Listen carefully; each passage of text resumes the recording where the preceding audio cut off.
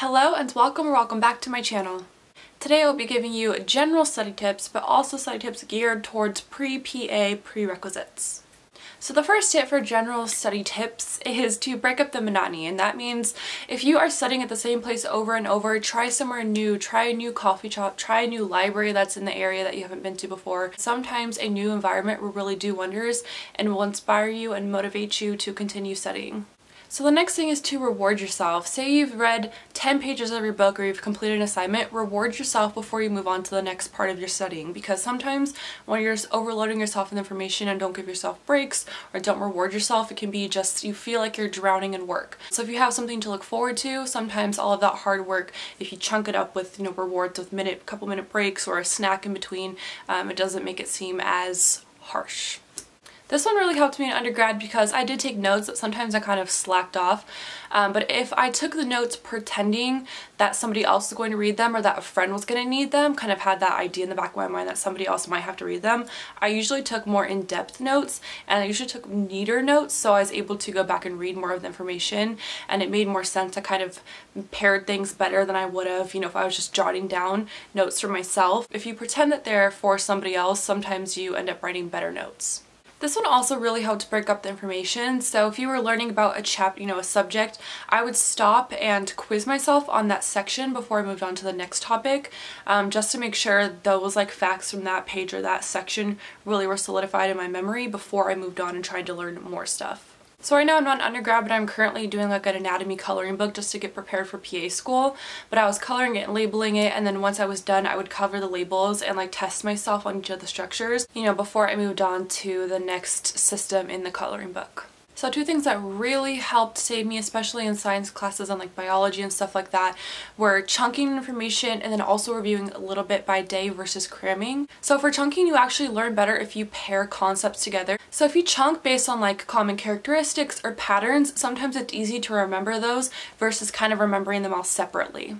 And I know cramming, it's really hard not to cram, especially when you have so many classes going on, in undergrad, but it really helps if you look at your notes. It doesn't mean you need to go in depth and study everything, but even if you just, look over your notes a little bit between classes every day, you get that exposure and the exposure starts building up, and then, by the time the test comes and it's the weekend before the test, you kind of have a little bit of exposure to everything versus teaching everything to yourself brand new right there. Alright, so those are more general tips, so let's start getting into the more subject-specific tips. Okay, so we'll start with anatomy. And honestly, when I think about it, most of these tips will also work for physiology. So first and foremost, whiteboards are what saved my life in anatomy. I had a study room in my college, at my college that was specific for the honor students, and so nobody was in there. And there was a huge whiteboard, and I would go and I would draw out everything that I was learning and just continually trace, do tracings, trying to figure out, okay, the heart, how does the circulation work? Okay, this to this, and I would just draw it and write it on the board a billion times, and then after a while I was so used to writing it that it became memory. So another thing that really helped me were tracings, and it's kind of hard to explain without an example. A very simple example would be food is put into mouth. Food is chewed and turned into a bolus. Bolus goes down your esophagus, and they're very step by step of how things happen. So that's really helpful, especially in more complex things like the heart and the blood flow of the heart. So if you write those out step by step, sometimes those are easy to remember the step, and then you get pictures and you visualize it, and then you put two and two together, and that usually helps me so much with learning kind of the flow of how things happen in the human body. So this one isn't new, but YouTube, obviously YouTube is great for everything, but histology was super helpful for. I had a hard time just differentiating the different types of histology and all of that. It was just, to me, it all looked the same for a while. So Shotgun Histology is a great channel that really broke down everything and explained all the different parts, in each slide. Also, very typical, but if your school has resources like open labs or check out physical models, do that. Physical models honestly really helped because, you can kind of picture it on yourself, but it's different, especially for things within the body, to see them. Sometimes even pictures don't really show it all, so you have to kind of see it. If you have a cadaver and they have an open cadaver day or something, use all the time you can to go and visualize it. There are also really great apps and websites. I think it's called like Ken Hub and then Get Body Smart. There's a lot of really good apps out there that will allow you to like virtually see a model or even like a human body. There's like the Atlas app or something too. Is a really good one for anatomy, and it allows you to like rotate, and you can, you know, adjust what's on there, like in terms of like you can have a full body and you can put only the circulatory system so you can see how that fits within the human body, or only the muscles. So those apps are actually really helpful for anatomy. Quizlet is also a lifesaver when it comes to like OIAs. So for muscles you have origins, insertions, and actions, and that is just so much like so much anatomy, but the Quizlets really helped kind of memorize those and make that a little bit more manageable. So another thing that really helped was mnemonics, and that's kind of like sentences with the letters start with like the words that you want to remember. I'll give you an example. I have to read it because I can't remember this off the top of my head. It's been a long time. But so for your cranial nerves, to remember which ones are motor, sensory, or both, there's like one that says, some say marry money, but my brother says benevolent bride matters more. So each of those start with either M, S, or B, and so that helps you remember the cranial nerves when they're listed. The first letter will correlate with whether they're motor, sensory, or both. So there's a bunch of those all over on the internet. I cannot remember them for the life of me right now. Like I said, it's been a long time, but they are super helpful, and you know, they're just quirky, so they stick in your brain, and then all of a sudden you realize like, oh wow, wait, I know all of those nerves, oh I know all of those veins, and you know them in the order, so super helpful. Okay, so now on to chemistry and organic chemistry. So I personally am not one who reads textbooks, but this class, it helped me so much to read my textbook before I went to class. So I already had a gist of what the professor was talking about, because if I didn't, I was just completely lost. So to help with this, I highly recommend getting like a bullet journal or any kind of, journal where you can write the pages that you need to read, correlating to the lectures, so that you have like a list. Okay, I need to read pages 1 through 10, so then lecture on Tuesday makes sense, and then pages 10 through 25 to make sure lecture on Thursday makes sense. There is nothing more helpful in chemistry than practice problems, and that includes your homework. So other classes' homework can kind of just be brushed off, but chemistry, your homework is so important not only for your grade, but oftentimes your actual tests on your exams really represent what you did in your homework. Because a lot of the times the questions were almost like exactly the same, just the numbers were like a little bit different. So you just had to know how to work through the process of whatever that, what you're learning. So if you did the homework problems and you practice that process over and over, it's really not that bad. It's just a matter of plugging in different numbers and getting a different answer. So I am guilty of like sometimes not going to lecture just because I can teach myself better a lot of the times, or at least I feel like I can.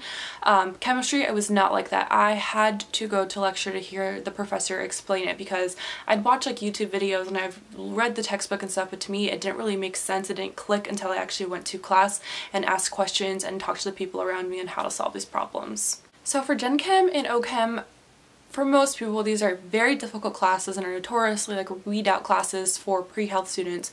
So when you're taking any kind of chemistry class or OChem or whatever, try to make this class a priority of your semester. Unless you're really fantastic at chemistry, then you can focus on other things. But if you kind of struggle in chem, try to not, have as many difficult science classes in your schedule that semester, so that OChem or chem can be the main focus of that semester. So before you start OChem, I highly recommend revising like your dot structures, your functional groups, and then nomenclature, because those you kind of start running right off the bat, and you kind of have like a brief, review on that, and then you just keep going on. OChem tends to be more, you have to visualize things. So once again, whiteboards are key to drawing everything. Sometimes on paper it gets a little bit difficult because you have to erase a lot and like it could just get messy. Whereas on whiteboards you can switch things around or mess up on a problem and just erase it quickly. Chem in general is really a subject that you can't just memorize certain things. I mean, obviously you have to memorize certain things, but you have to really truly understand why something is doing what it's doing, because when you get to a test, if you don't know the actual reason why it's functioning like that, you oftentimes are kind of just lost. So for both Chem and OChem, there are amazing resources online. You have the Khan Academy, and then there's Organic Chemistry Tutor on YouTube, and they are both terrific at explaining things. And the best thing about YouTube videos is obviously you can go and replay them 1,000 times, slow them down, speed them up, whatever you need to do, and just practice over and over and over, because chemistry in general is a type of subject where you need to do practice problems over and over. It's not like biology where you learn a topic and then you memorize that topic and then you move on to the next topic. OChem and chemistry are just, you have to just practice it and you have to understand the concepts. Alright, so for biology, microbiology, stuff like that, I think for me at first the hardest thing was learning the words. There's a lot of medical terminology I wasn't really, I didn't really know. So I just would look up like basic like medical terminology quizlets and just practice like the root words, suffixes, prefixes, and all of that. So when I went to actually read my textbook and go to class, I actually had a baseline understanding of what those words meant. Again, just like the other classes, drawing and labeling is so helpful. I found it really helpful to actually draw it out on paper and then like have a couple of those and then label them. So I'd like look at a book and like label it with the book, and then I practice on a blank one and label it by myself without looking at everything. Doing that just a couple times over really helped solidify that into my memory. So I know some bio topics can get really just overwhelming really quickly with the amount of details that are included. So it's best to learn the topics from like super generalized, like just the core, like what does this do, baseline, and then start introducing more of the facts into it. I felt like once I understood like what this process actually, like the ultimate end, like goal of what that process was, it was kind of easier to put new facts into it and realize that like, oh, okay, this protein does this, which creates this, and then ultimately does that. So once I knew kind of like what each, like the goal of each thing was within that process, it kind of makes sense when you put them all together. And last but not least, read the textbook. And I know I hate reading textbooks, but sometimes it is so much easier because I have really nice diagrams that usually kind of pick apart everything. So like in the last tip, like to start general then go to more specific, a lot of times books will do that and will have really great graphs and like charts and everything to help break that down. Again, a lot of textbooks usually have like questions at the end of the chapter, so do those. Test yourself and see how you are progressing with like, the topics that you're supposed to be learning. And if you're doing well in those quizzes, and go ahead and move forward, but if you're not doing well, maybe step back and like look at what you could work on. But alright, that is like an overwhelming amount of tips, but just know that there are so many resources and different things to help you out there. There are so many people on the internet that are willing to answer questions and really great YouTube videos and resources. So never be afraid to ask for help from people around you. I know my freshman year I was like not doing well in chemistry, but I was way too proud to ask anybody for help or even like look up videos for help. So do not be afraid to ask for help. I'm gonna go before I ramble on about like all the other things I did to study, because obviously there's a lot of studying in undergrad, so I learned a lot while I was doing it. If you ever want to ask me about my journey to PA school or how I studied for certain classes, my Instagram is @whitecoatchasing, so you can always DM me there. And if you are enjoying my videos, please hit that subscribe button. I would really appreciate it. But thank you so much for watching, and I hope you have a great day. Bye.